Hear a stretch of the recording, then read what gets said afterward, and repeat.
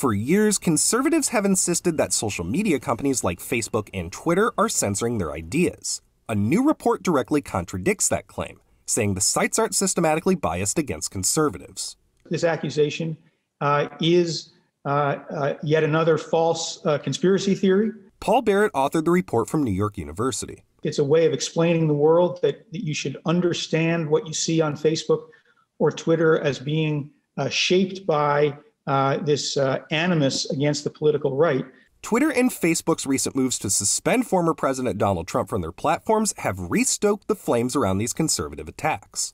But the report found there's not enough strong empirical data to support the claims, and that anecdotal examples of this bias, quote, crumble under close examination.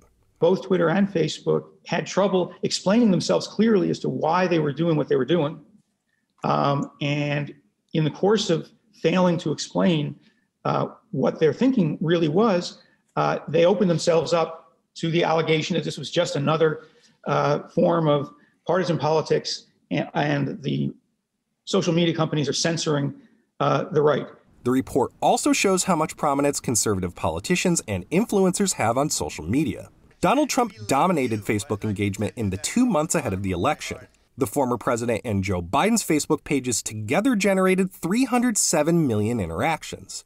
Trump was responsible for 87% of the activity. Conservatives' claims of unfair treatment have also included losing followers with seemingly no explanation from the platforms as to why.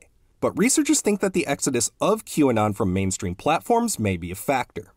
They thought a number of figures, all the way up to Pence, was betraying them, and obviously McConnell and Lindsey Graham. So I think a number of them are no longer invested in their GOP leaders. And so they're moving away. They're listening to other people. The researchers want social media companies to be more transparent about their content moderation decisions. They also want the Biden administration to work with Congress to overhaul things like Section 230 of the Communications Decency Act and create a new digital regulatory agency to enforce those rules. Tyler Adkisson, Newsy, Chicago.